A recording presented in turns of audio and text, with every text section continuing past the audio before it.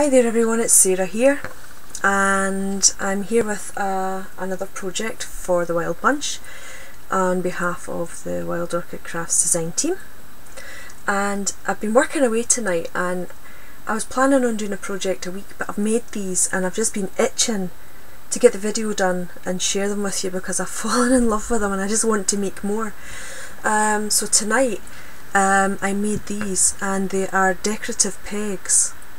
I'm hoping that you can see these. What I did was I took plain,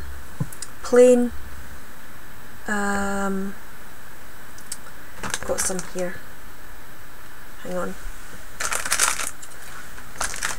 just plain pegs, and I took them to bits.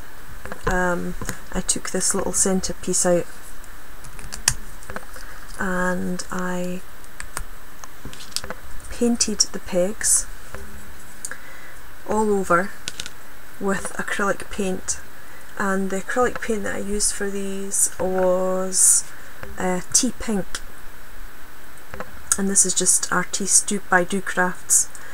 So I painted them with the tea pink paint, dried them with my heat gun, gave them another coat and dried them again, so they've had actually two coats.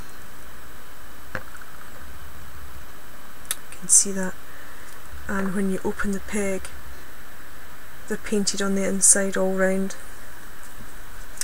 Now the patterned paper that I used was it's a line by Craft called the Gypsy Sisters, and I absolutely adore that paper line. So I cut out the paper to fit, and I distressed the edges, and then I inked the edges in pink ink, and then I glued them on. And then what I did was I took one of the 15mm foundation roses and I hot glued that on with a little focus, and I just hot glued that on to the top of the peg, and I did a set of 4, and I just love how they've turned out, and I was dying to show them to you all and share this with you.